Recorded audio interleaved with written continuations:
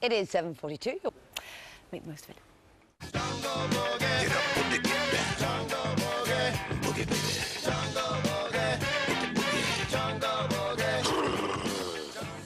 Yes, tonight's the night. It is the eagerly anticipated final of I'm a Celebrity. One person alone will emerge as king or, of course, queen of the jungle. Sadly, one person it won't be is last night's evictee, Cerys Matthews, but she's still a winner with us. Look at her there, still smiling this morning. Good to see you this morning, Cerys. You were beaming as you crossed that bridge last night, and it looks like you haven't stopped smiling since.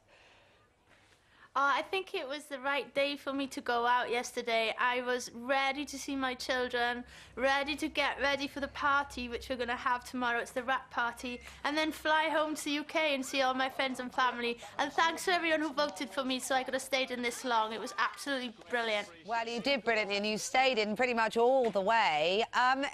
We did wonder, though, obviously, back here, I don't know how much you're aware of it, but there was an awful lot of fuss over you and Marc Bannerman. Now, were you surprised that he wasn't there to greet you? I was a little surprised because, you know, I had a letter saying that he might come and greet me, but actually I think it's probably a very good idea. Things in the jungle are so intense, your emotions are really raw, and I really now want to just relax, see to my kids who are absolutely amazing and gorgeous, and get home safely and take things real slow.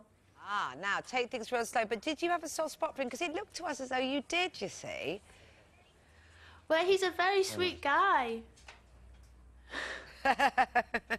She's saying very, very little. Would you like to see him again? Don't worry, we haven't got him waiting in the wings. We're not going to surprise you some shocking way. Would you like to?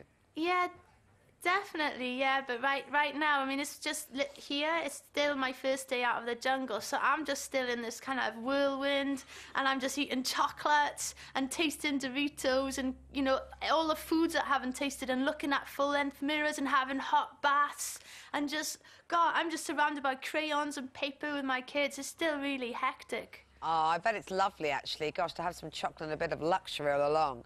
But look, let me just ask you a little bit more about Marc, only because there was such a lot of fuss made about the fact that he had a girlfriend here. Since then, he's moved out of their home, all of that, girlfriend of 2 years. Now, a lot of people were saying, oh, she's a relationship wreck. And we at GMTV, I have to say, Fiona as well, would say, that's so unfair, nothing to do with you. Did you feel any sense of that? Did he tell you that he had a girlfriend of 2 years? What was going on with all of that for you? Well, first of all, you know, we're 11 people in a really intense situation. And, you know, in all innocence, we were getting on really well as friends. It was me, Anna, Marc, and he was friendly to everybody. He was really a generous person that just, you know, wants to help everybody out. And, you know, the moment when our friendship was getting a little bit intense, we pulled back a little because we didn't want to hurt anybody. You knew that he had a girlfriend. That's sort of what made you pull it, as you say, slow it down a bit. Yeah, of course, yeah. Yeah. Oh, well, look, enjoy your time out of the jungle. What are you going to be doing over the next couple of days, then? I'm going to be gunning for Mr. Biggins to become the first queen man of the jungle. That's what I'm going to be doing. Yeah, he can be king and queen. We like that. Actually, everybody at home is... Absolutely, and you should see him. You should see him. He's so distinguished now. He's got a beard. He's lost about 5 million stone. He's got 6 packs. Well, he's got a 1-pack anyway.